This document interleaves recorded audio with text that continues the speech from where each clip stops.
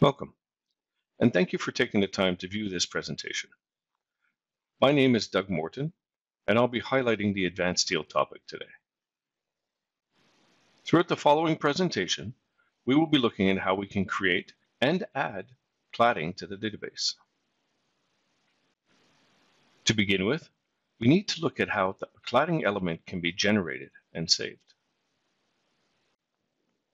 One of the first things we're going to need to do when creating our own custom cladding is to generate the shape that we want to use. I've taken the liberty of drawing that here ahead of time.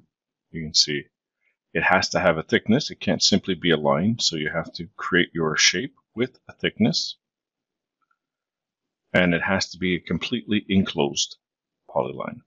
So there are no gaps, nothing sticking out at the end. Everything is closed at when it's all is said and done. Now what we're going to do is we're going to turn this into a user shape. So if you're not familiar with user shapes, this is on the extended modeling tab. And you're going to go down to user section, this area here. There's 6 buttons. We're going to need to put a frame around this. We're going to have to put this shape onto the proper layer, and I'll show you where that is. And we're going to have to add in what is the name of our catalog and what is the name of the shape itself. So our class basically is our catalog. We're going to come up here, and if you haven't already, click on one of these buttons. What that will do is it will create all of the layers that our elements are going to go onto, the height layers. So for example, I'll take the first one because I need to add a frame. And as soon as I click on that, you're going to notice under layers, you're going to get all of these layers here: height coordinates, height exact outer, height frame, height inner, and so on and so forth. All these height layers get created. And it puts us onto the one that we've selected, which in this case is height frame. I'm going to draw that frame around this object. Let me come back here. You have tools right underneath that if you want. Very simple, it's just a rectangle, polyline, circle, and single line text. And I'm just going to draw with the rectangle a frame around this. Now this can be adjusted afterwards. If it's not the right size, don't worry. We can come back and we can make it larger or smaller as needed. Now, in here, we're also going to need the name of the class. Now, the class name is like when you're looking at your shapes here. Is it the W? Is it I-beam? Is it not the general shape, not channel or W shape or angle, but the actual shape itself? So if I put one in, okay, what you see in here, the AISC 15W, SMH, this is the catalog name, your class name. Okay? And we're going to have to define this for our new shape. So I'm going to come back to extended modeling, and I'm going to change to section class. From here, again, the tool's right below it. I'm going to pick the single line text, and I'm just going to pick a point. The height, it's fine, 2.5. Direction this way, and I'm going to give it a name, and I'll call this GR cladding. I'll click outside of it and then hit escape. Now I have my name is here for my class. It will create a user shape database with this name. Inside of that database, what we need to do is put the name of this shape. What do we want to call it? And anything we add into this user shape database, this class, we're going to need to have unique names for each piece. So if we were doing more than one, we could use the same catalog here, the same class, over and over again. But we would need to have a unique name for the shapes that we create as we go along. And I'm just going to switch in the same place here under user section. I was doing class. I'm going to come down one, and I'll do section name. So this section name here, I'll just come below that. Enter that direction, and I'm going to call this panel 1, just like that. Click outside and escape. So I now have my class name and my shape name.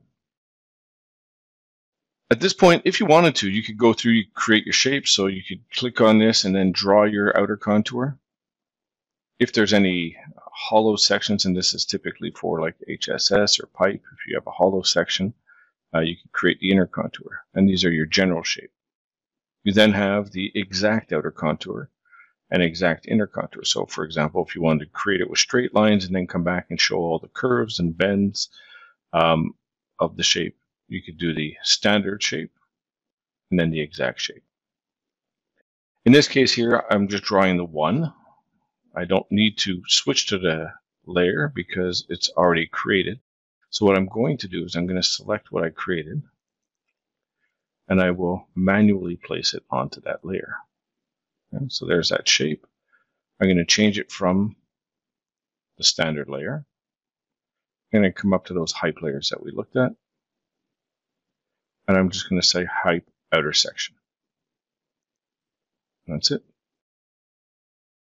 You'll notice they have above that the hype exact outer section. So if you were doing that, then you could put it to hype outer exact outer section. But start with the outer section here. This is your straight line one, the easy one. And then you have that in place. In this case, that's all we need. I have my shape, I have my class, I have my name for my shape, I have my frame that goes around everything. Everything has to be inside that frame. Now, we have the ability to come in and put reference points. But for the panel, we're not going to do that. For this cladding, we're just going to leave that off. We're not going to put any. We'll let the software look at the shape, calculate the center, and determine how it should get placed in. You can also add coordinates normally with user shapes. We don't need that here. We're just simply going to come straight to generate all sections, or if we had more than one, we're just adding a new one, we could generate that selected section.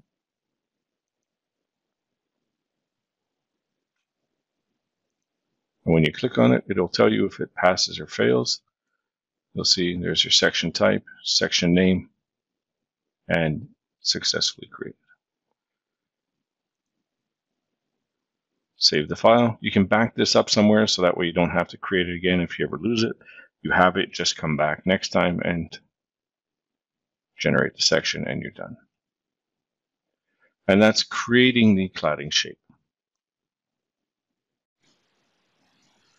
Now that the shape has been generated, we need to take the information related to this shape and add it to the cladding specific databases in order for it to be available in the cladding tool.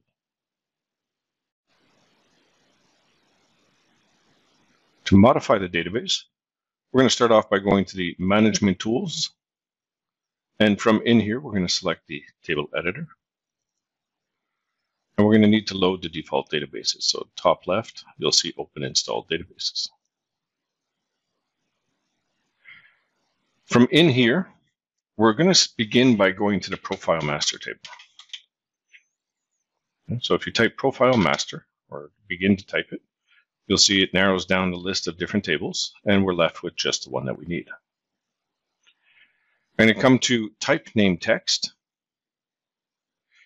I'll click on the header to sort everything in that column. And then I'll scroll down to where it says USR. And I'm going to look for that shape or that class that I just added. Under Type Name Text, you'll see User GR-Cladding, and I'm going to select that. And I'll copy it. From here,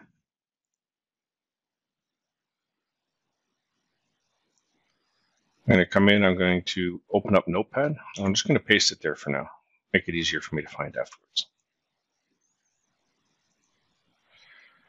Once I have that name put aside, I'm going to type cladding.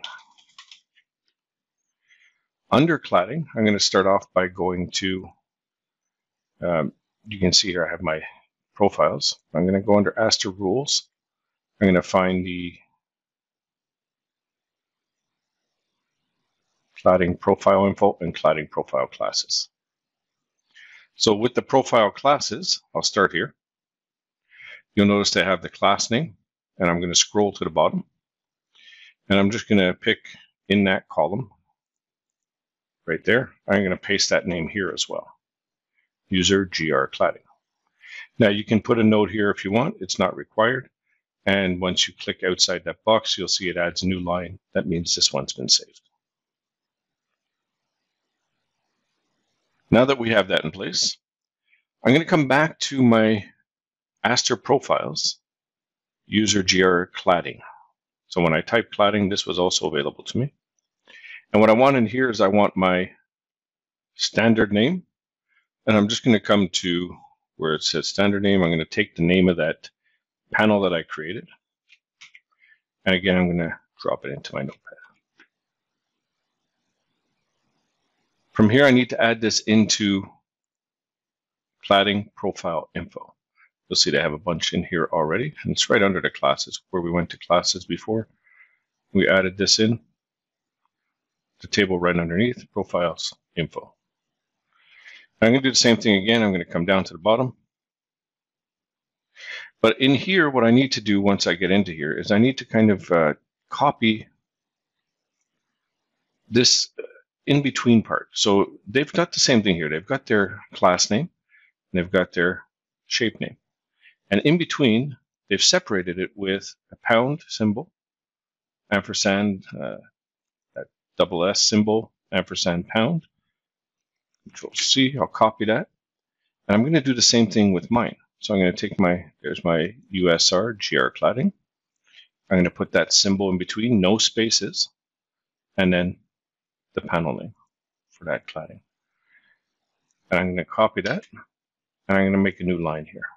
Now, typically, the user-defined elements, you can put them in at about 22,000. A lot of things get created by that number automatically. You'll notice in this list here, if I come down, it goes from 20,000 to 30,000. So you have plenty of room. Start at the 22,000 mark, or you can go above those numbers, but you want to have a unique ID key, one that's not going to be overwritten if they add more items to the database. So here I'm going to put 22,000. And I'm just going to put into here that information that I copied. So I copied the class, I copied the shape name from the standard name, and then I put these symbols in between, all one continuous word with no spaces between the symbols and each of the different names. Copy that and place it right here. Next thing you're going to need is you're going to need to know what is the working width and the step width. Now, if you're not sure of that, you can always open up your shape again, and you can measure it from there. Okay. So if I go to open here, I will grab my cladding shape, and I can measure from end to end. And I can also come in and figure out the step width by measuring from, and I'll just do a distance here, this point to this point, and you can see that's 7 inches. Now we're going to need to enter this in millimeters, so you're going to take a tool to convert your imperial to metric. If you're doing it in metric, you're all set. All right. So with that said, I'll just come back to the database. The step width is 7 inches. And the 7 inches is going to be 177.8. Right. So that's from peak to peak, basically, of the panel. Now, the overall length, what I want to do in here is I want to go not right from outside to outside. I want this piece to come down and overlap on the other side, inside. So what I need to do is I need to subtract the width of both of these. Now, these two items, the thickness is the same all the way through, so it is 1/8 of an inch twice, so that's 2/8 of an inch, or 1/4. And 1/4 in millimeters is 6.325. Sorry, 6.35 rather. So what I'm going to do here is I'm going to find what is the total length, and I'm going to subtract 6.35. Well, again, I can measure what is the total length here, and then do the conversion. But I also have the option of just taking it from the database. If I go back to my profile under USR cladding, I can see the profile width is right here, 1,768.475. Okay. So I could use that right away, and it'll go end to end, my cladding. 1,768.475. But I'm going to minus or subtract my thicknesses at each end, so 6.35. So that way the overall width is what it should be minus the thickness at each end, so that way it'll come in and overlap. Right? So here's my 0.635, and that will equal 1,762.125. And that's what I'm going to type in under Profile Info. So Cladding Profile Info. I'll just come back down. I can see my line number or key number 22,000. There's my GR cladding. I've already put in the step width, but I need to put in now this value, 1,762.125. Okay. Now, if I wanted them to come flush end to end, I would just use the value that I found in that USR GR cladding database, right, inside that table. But like I said, I want to overlap a bit, so I subtracted the thicknesses. And I'm done.